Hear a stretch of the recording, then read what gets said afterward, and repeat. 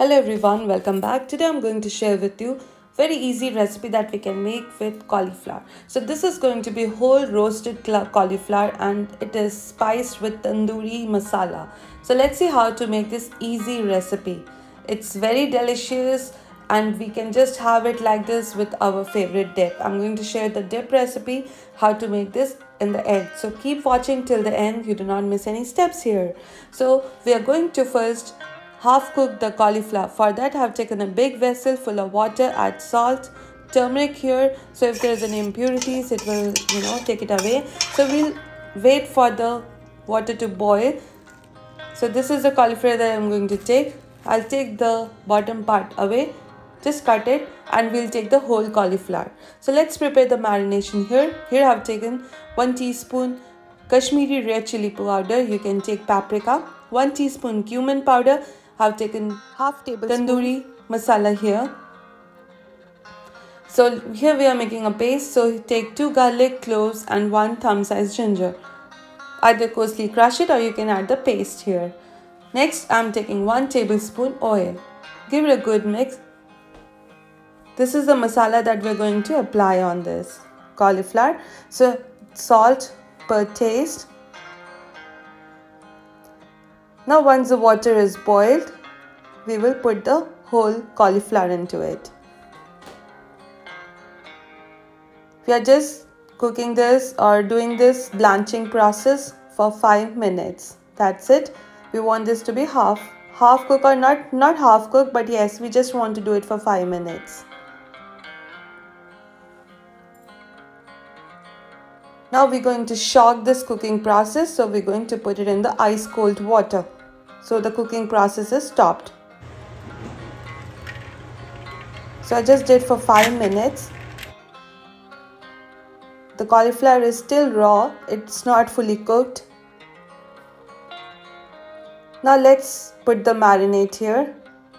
This is a tandoori spice that I've created. I've used a tandoori masala here. I will mention it in the link below.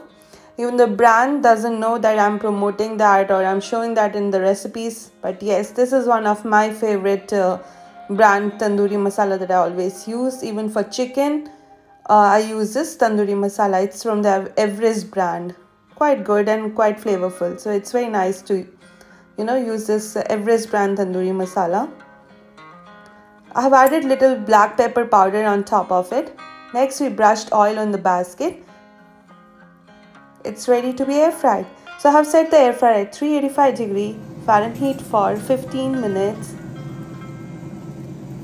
Open the basket in between and brush little oil.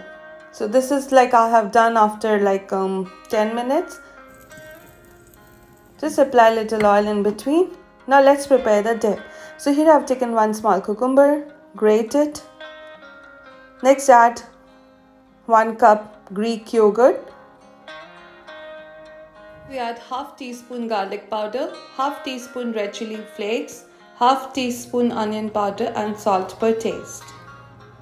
I'll mention all the ingredients used in the description below. And give it a good mix. The dip is ready. This goes really well with the tandoori spiced cauliflower.